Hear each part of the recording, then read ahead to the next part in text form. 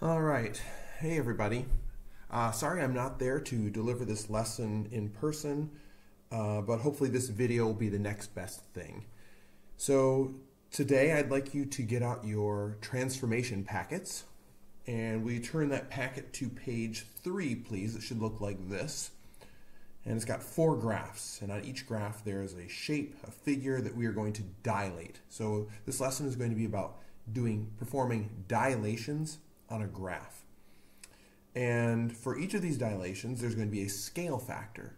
And the scale factor is what we're going to use to multiply by to change the size of these shapes. So when we multiply by a scale factor, that is going to either make the sides grow in length or shrink. And here's a little tip. If the scale factor is greater than 1, the numbers are going to grow, so this shape is going to get bigger. So a scale factor of 2 means the lengths are going to double in size. Down here, a scale factor of 3 means the side lengths are all going to triple in size. But on the other hand, when we multiply by a scale factor that's less than 1, the side lengths are going to shrink. So these two scale factors will make the shapes get smaller. These two scale factors that are greater than 1 will make the shape get bigger.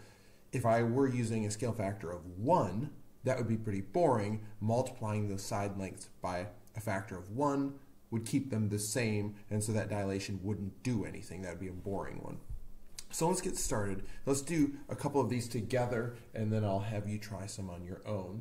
So the first thing I want you to do is, if we're going to do this dilation with a scale factor of 2, let's do this part together. I'll even write this down here. Will you write step 1, write the original coordinates. Hopefully you can read that. Write the original coordinates. There is your step 1. So I've got these 4 points here on the graph. It's a parallelogram.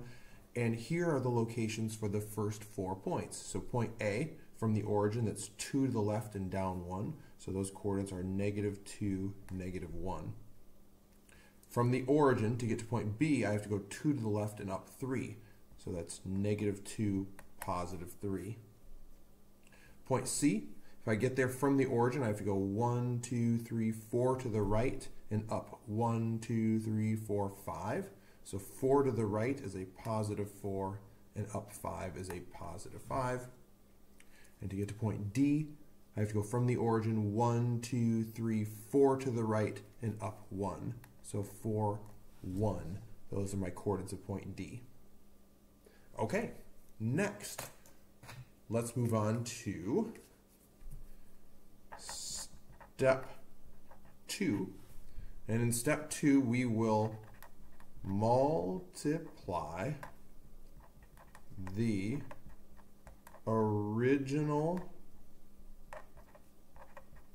coordinates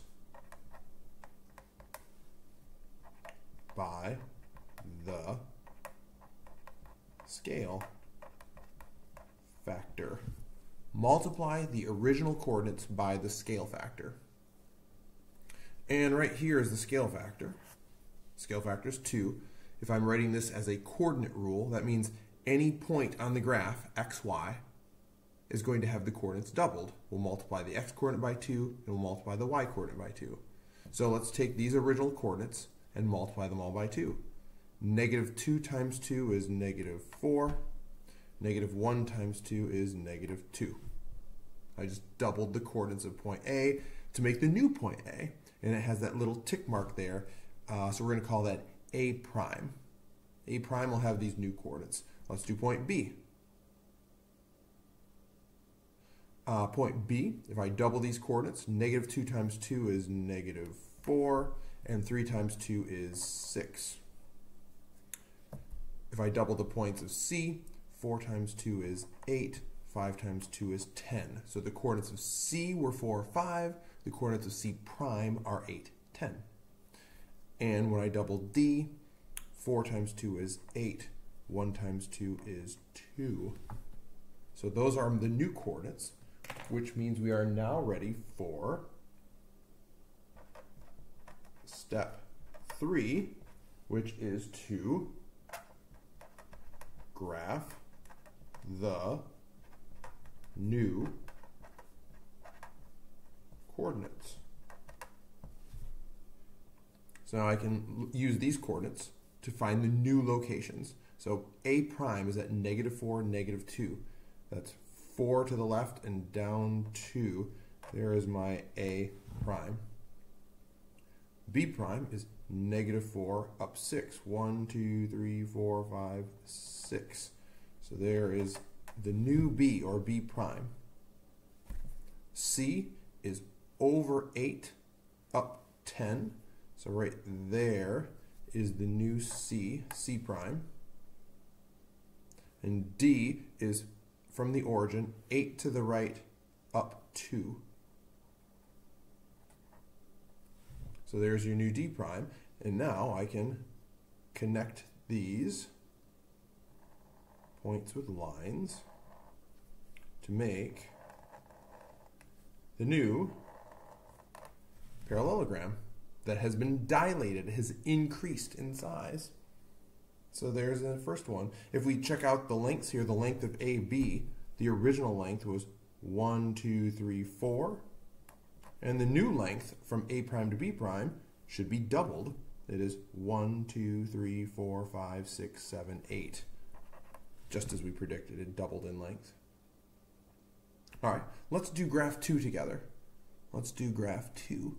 So let's do the same thing. Step 1, write the original coordinates. So there's point E, F, and G.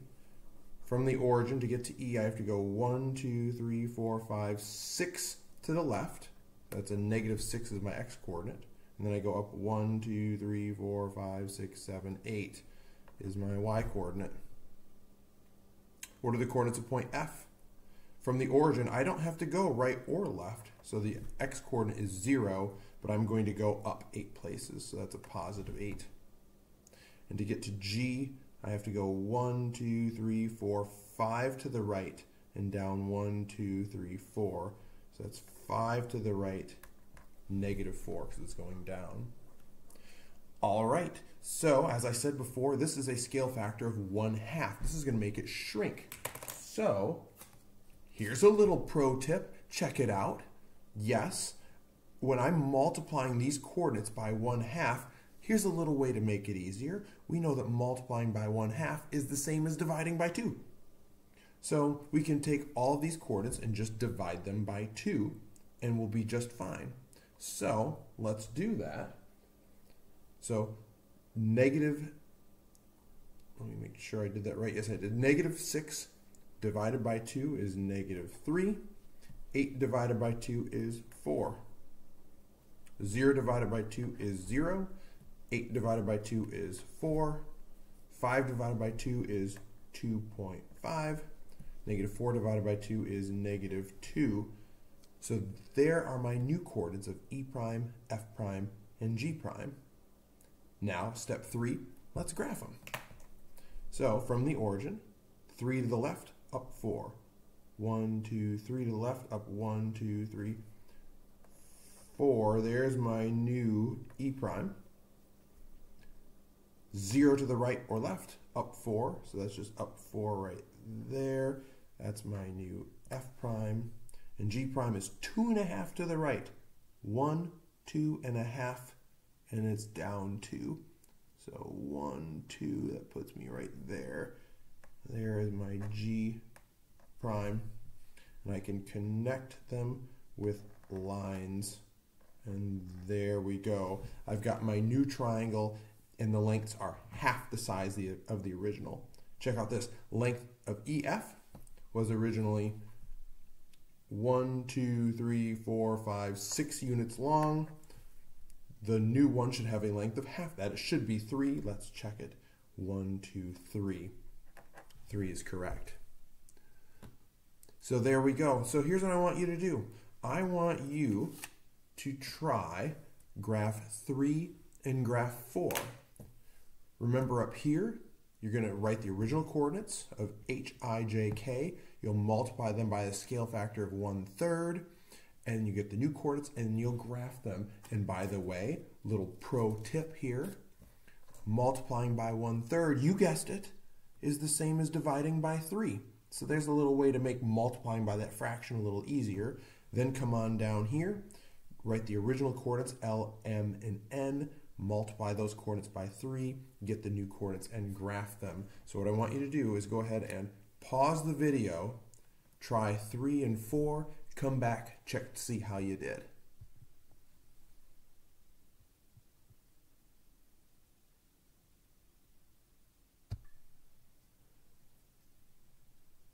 All right, so we're back.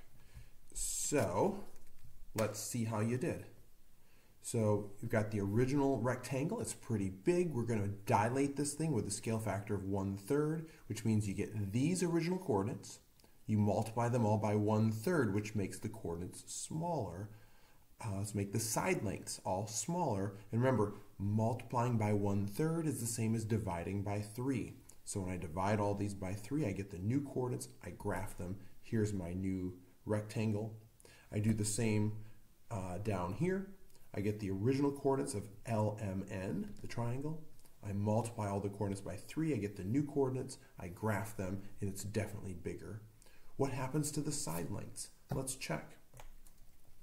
The original length of side JK has a length of 1, 2, 3, 4, 5, 6, 7, 8, 9, 10, 11, 12, 13, 14, 15. So this scale factor shrinks them all to 1/3 the original length. What's 1/3 of 15? Must be 5.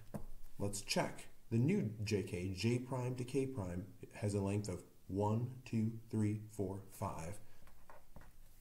We divided it by 3 or multiplied by 1/3. How about over here? The length of LM has a length of 1, 2, 3. The new L prime to M prime should be triple that, should be 9. Let's verify it. 1, 2, 3, 4, 5, 6, 7, 8, 9. It is. There we go. So there's how you do dilations on a graph. And so you are ready to go. So what I want you to do now is I want you to make sure you get this worksheet. There are 2 sides. I want you to finish both sides. It's exactly what we just did in that video before. It gives you a shape, gives you a scale factor that you're multiplying the coordinates by, and it gives you a place to write the new coordinates, and then you graph the new shape. The only thing that it doesn't do, it doesn't give you a place to write the original coordinates. So if you try to keep them all straight in your head, it might get confusing. One thing you might want to do is write the original coordinates down. So like point A right there is 1, 2, 3, 4, 5, 6, 7, 8, 9 to the left, and it's up 1, 2, 3, 4, 5, 6. So its original coordinates of point A are -9, 6. When I multiply that by a scale factor of 1/3, or as we know the pro tip, divide it by 3,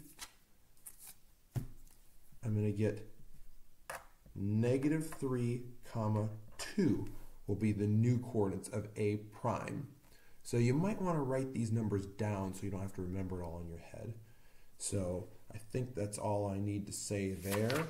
Ooh, be careful here. A scale factor of 3/2, 3 over 2 is the same as 1.5. That might be a helpful tip for you there.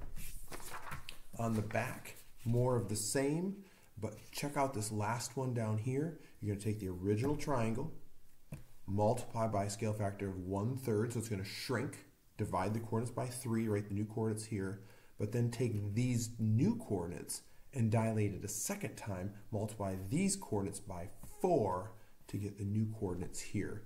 And then you're going to draw 2 new triangles on this graph. So won't that be exciting?